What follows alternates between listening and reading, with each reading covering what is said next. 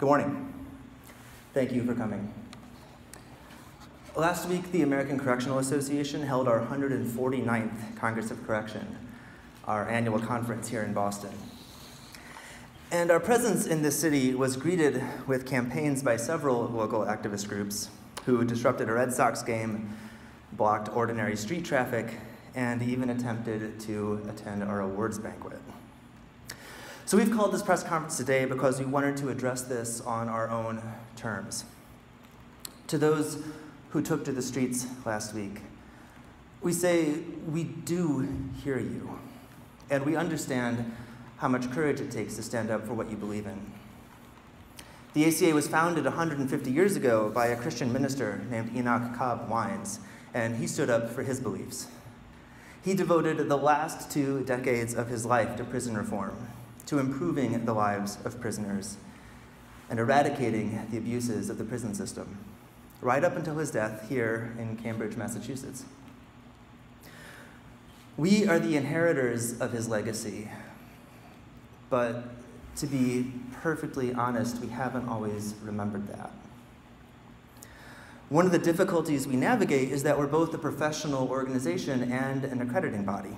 In other words, our $9 million of revenue is dependent on accrediting fees we collect from our own members. Our bottom line depends on the very entities we're evaluating.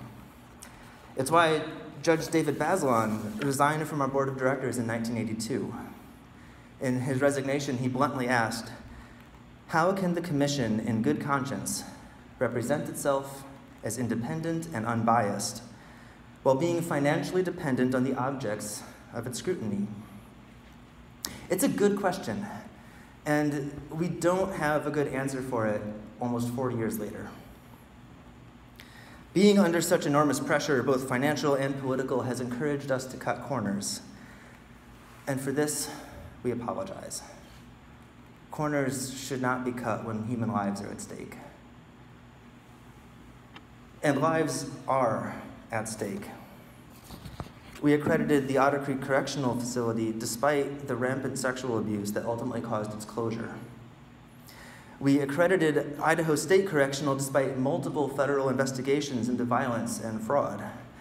And now we're accrediting the detention centers run by Immigration and Customs Enforcement. ICE is incarcerating refugees in violation of our nation's laws, which require that children be held no longer than 72 hours. And throughout all this, they are holding detainees in physical conditions that fall very short of the standards we claim to uphold.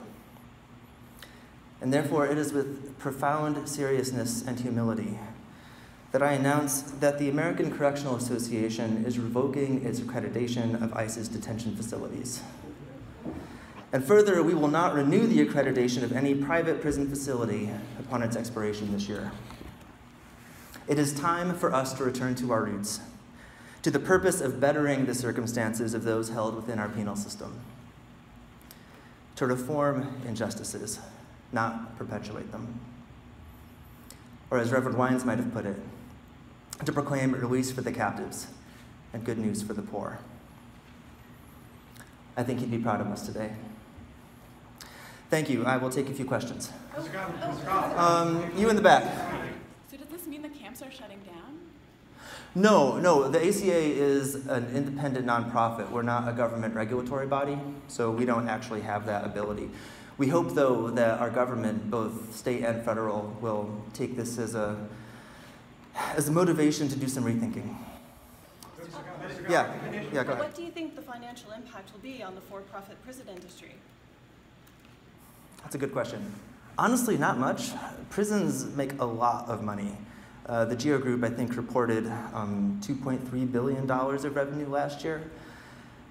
And I think people will be excited about it. You know, the ACA is not a faith-based organization, but most of us in the prison industry are Christians. And Jesus told us that we can only serve God or wealth, not both. Okay, that's it, everyone. More information and a press release will be more information. Please go to AmericanCorrectionalAssociation.org. We will have a press release up later today. Have a good day. Mr. Miller, wait.